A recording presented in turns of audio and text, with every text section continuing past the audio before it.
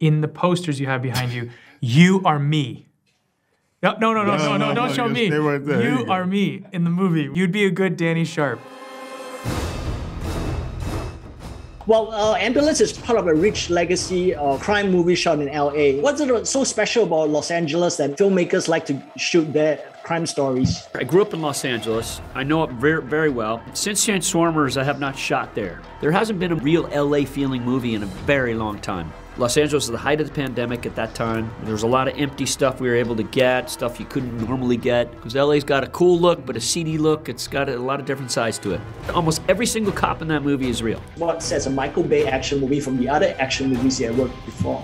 The energy, personality, he's extremely hands-on. You know, we didn't use, I don't remember very much green screen or anything like that. You know, there was so much practical. The chase scenes, the explosions, the drone shots. An expert at all times, but at the same time experimenting and looking for the best ways to tell the story. How much do you need? 231. How about more? Michael Bay is an auteur. The specificity and intensity with which he tries to capture moments, it doesn't have to be an explosion, it can be an emotional moment, and he'll follow that. We were shooting these very intense scenes in a very small space in an ambulance, and he was always with us, filming, talking to us, engaging with us, pushing us. Stop! Get out! I haven't had that experience on many films I've made, particularly in an action film. And that's what sets him apart. You've been in many action movies, and this is your first time working with Michael Bay. What sets a Michael Bay action movie from the other movies you have worked on? When I did Baby Driver, I didn't see it as an action film.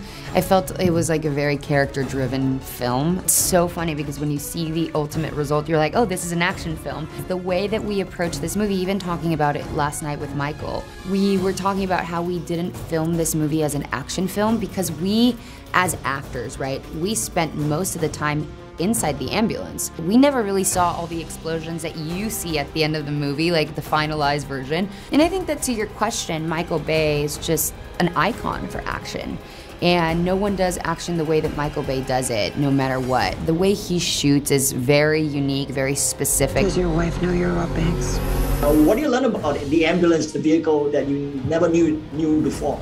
How hard it is to do that job of saving someone's life. It's such a small space with so many sharp corners and so many moving pieces, and it's amazing the job that an EMT does. Acting is not that hard. I can't even imagine what it's like to have to try and save someone's life and do that job every day in that space. I'm gonna need you to help us. Why don't you help us? We're doing hostages now. You came out of there with more bumps and bruises than me because I was, I did more driving, Yeah, and you did a were lot sick. of moving around, so I was, I was saved. But once I did have to get up and move around, then I could definitely, relate. It wasn't easy.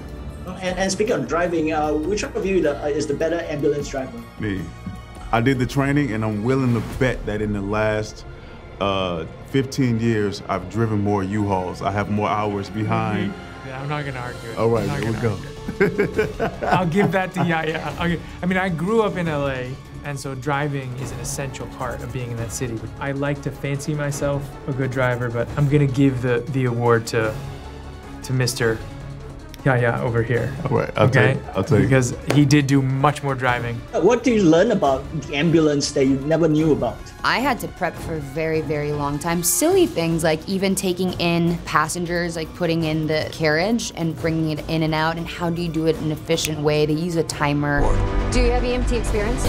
We are trying to save you. 1, 2. So it was for me very important to have all these things right. As an audience member is when you watch things and you're like, that's not real. So I really wanted to sit down with real EMTs, real nurses, and get the lingo right. So when I finished the movie, the ambulance felt like my second home. Don't shoot a cop!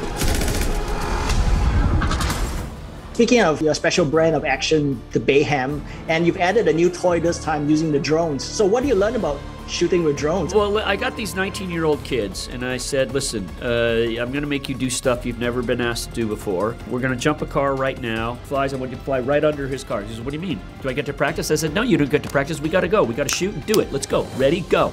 And so this is a way to twist it, and I always like to come up with new shit. And then now you're going to see it imitated on other movies. Just mark my words, okay? Tell everyone Singapore to see it, and they've always done great visual effects work for me on Transformers.